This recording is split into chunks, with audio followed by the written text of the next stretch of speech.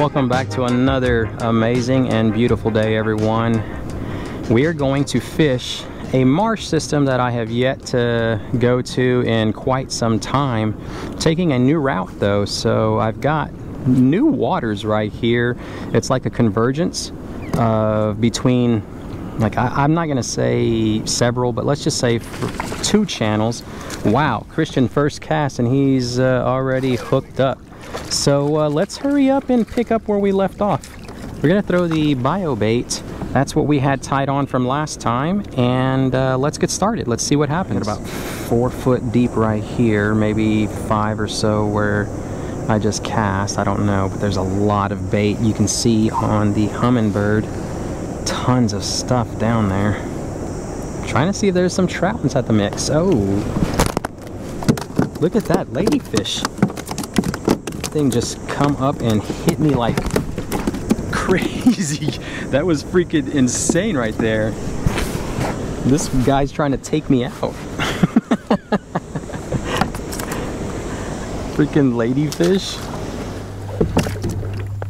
Oh, right up there. It looked like that was a red. I just saw. Gonna make a cast on it. Maybe our first shot at one. I don't know. Let's find out. We are in a strike zone right now.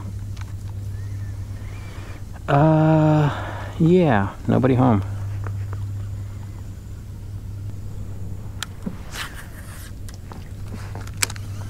Oh, you got it. That's a flounder, it looks like. Nope, that's a little chicken.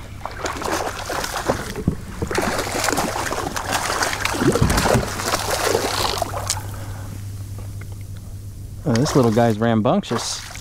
All right, we're gonna boat flip him. It was a blind cast, son. I mean, I had seen a red, but then I was like, well, let's just blind cast along the bank, and yep. We are greeted with the first fish of the day. Little mud chicken. Come on, son. All right, settle your butt down, bro. That's number 4 for the bio baits. Blue tail, it's kind of all busted up. Dorsal is busted up a little bit. A good hook set right in the inside of the mouth. I'm telling y'all what, these bio baits do not show any sign of wear. I don't know. I mean, this thing is gonna last forever. I'm gonna get tired of using it. All right, buddy, get big. Where's your mama and papa at? Oh, I wasn't even recording.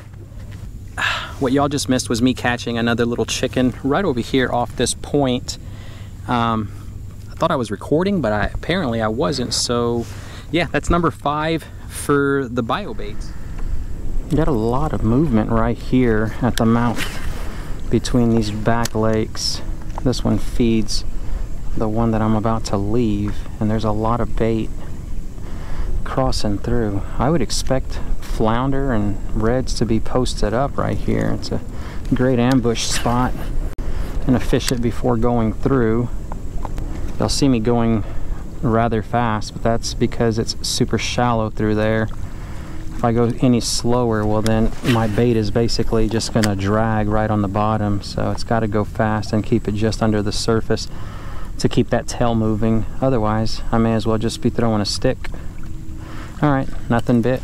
Let's keep moving. We gotta get out of here.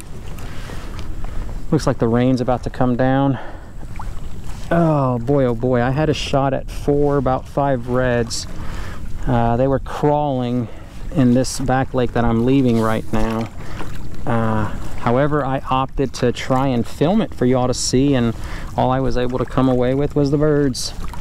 So next time I'll just go after the fish and get them on the GoPro rather than try and get them on the good camera.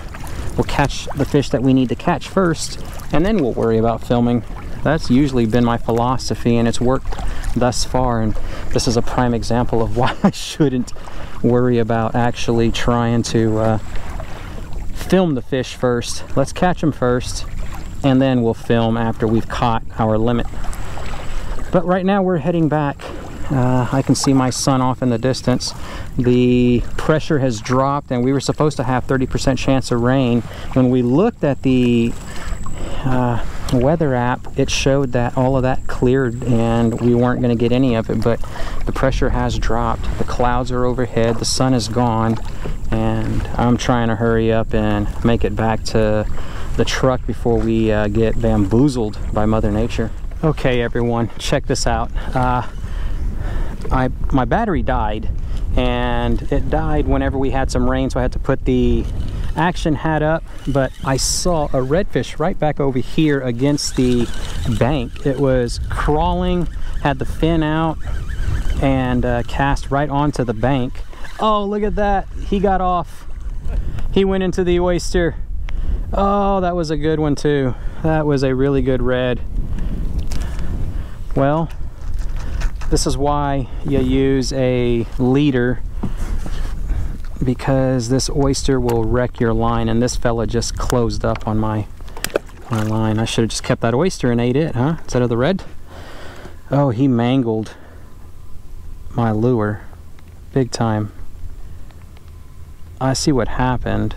He pulled it all the way through. But anyhow, I was trying to do the battery swap at the same time of bringing in the redfish, and it just didn't happen. Took too long. It was a really nice size red. It was going to be my first keeper of the day. Hopefully we'll get lucky and see another one cruising, but with the rain, I don't know. I may have to put the GoPro away again. Who knows? But man, that would have been number 6 for the bio bait. I don't know if I'm going to be able to get this thing taken care of. For those of y'all that made it this far into the video, I sure do appreciate it. I know there hasn't been much action, but it's just the way it goes sometimes. Not every day can be a winner. All right, let's see. There we go. Oh my Lord, I didn't think I was going to be able to save the bio bait, but look at that. Pretty much no damage. Yeah, look at that. It's survived with only 5 catches so far. All right, well, let's keep at it. That's gonna do it, everyone. These days can't always be winners. Catching some small fish still keeps you in the hot seat and ready to come back out for the next trip. Tomorrow we're gonna hit up Port O'Connor, gonna do some of the sight casting for those tailing reds on them salt flats and also the grass flats. So we're gonna keep the fingers crossed. Hope that we do a lot better out there. I hope you enjoyed this one. If you made it this far in, thank you so much for continuously watching. I sure do appreciate it. It's what helps me to constantly come back out here. So thank you so much. All right, until next time, tight lines, y'all.